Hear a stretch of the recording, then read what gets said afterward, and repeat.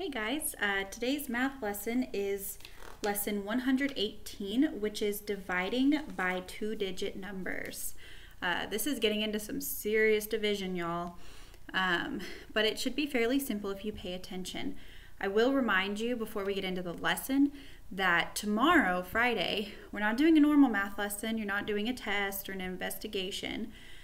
What I want you to do is pick a concept that we have learned at some point while you've been at home and just give an explanation about why that concept is important for us to know for daily life.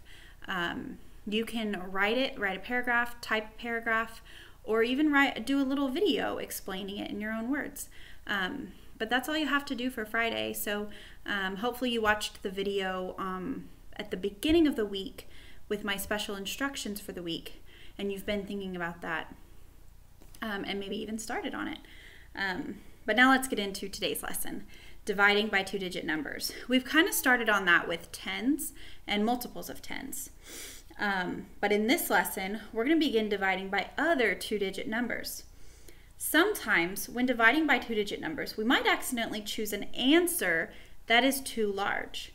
If this happens, we start over and try a smaller number. So let's go ahead and get into the examples and you'll see what I mean.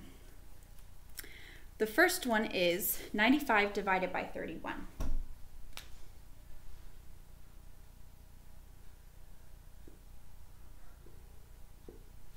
So with this, I can just kind of think of this. I want to think of it more like 9 divided by 3. That's going to make it a little more simpler for me. A little simpler for me, bad grammar. So 9 divided by 3 is 3. And I'm going to write the 3 above the 5 right here. Do not write it over here. That's going to confuse you and you're going to feel like you have to do more and it's going to mess you up, okay? So you have to go over here to the 5 because we're really thinking about 95 divided by 31. But 9 divided by 3 is 3. So now we multiply. 3 times 31. Well, I don't maybe know 3 times 31 off the top of my head, but I know 3 times 1 is 3. And 3 times 3 is 9. And then we subtract like normal. 95 minus 93 is 2. And I have 3 remainder 2. And that's it. But you'll probably want to check. So I'm going to go ahead and check it. 31 times 3. 1 times 3 is 3. 3 times 3 is 9. Plus 2, 95. And I did it right. Yay! So the thing with dividing these bigger numbers is kind of having to think of it in a different way and try things out. So we'll look at the next one and you'll see what I mean.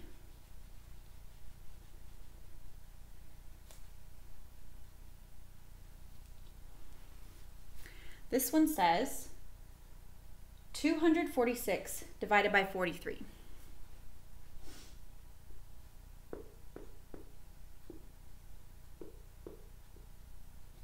So I can think of this like 24 divided by 4.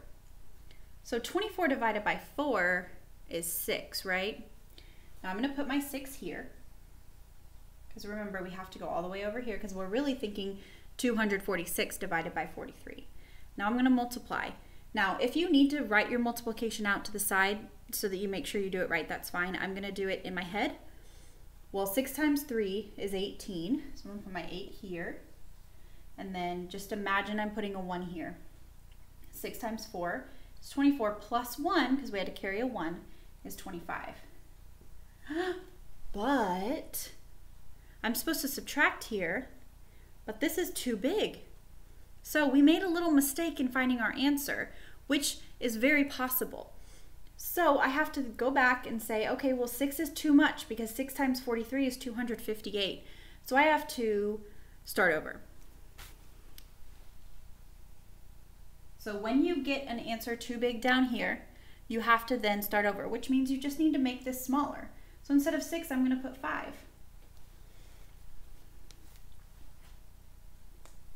So 5 times 3 is 15. Again, we have an imaginary 1 right here. And 5 times 4 is 20 plus 1 is 21. So then I can subtract. So this is smaller, I can subtract it. 6 minus 5 is 1. 4 minus 1 is 3, and 2 minus 2 is 0. Now 31 is smaller than 43, so it can be our remainder. So our answer is 5 remainder 31. Now let's check it just to make sure we did it right. 43 times 5. 3 times 5 is 15. Carry the 1. 4 times 5 is 20, plus 1 is 21, plus 31. 5 plus 1 is 6. 1 plus 3 is 4, and 2. And we did it right. So it took us a little longer because we made a little mistake in the beginning, but that's bound to happen with these larger numbers. We're almost kind of guessing to start with and seeing where that goes. If it works out, great. If it doesn't, we got to do it again. And that's okay. That's why we do math in pencil.